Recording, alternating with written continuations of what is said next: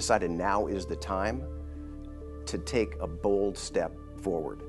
There's been a lot of talk over the years about alternative workplace strategy, but it's here and it's now.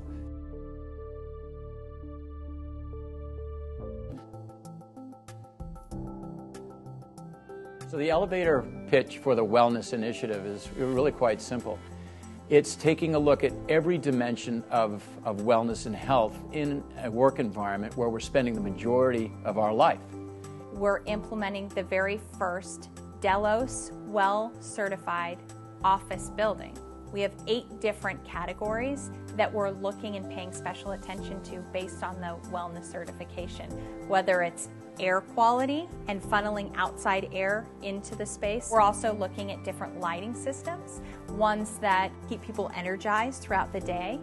We're also looking at how we can improve ergonomics as well as fitness in the work environment.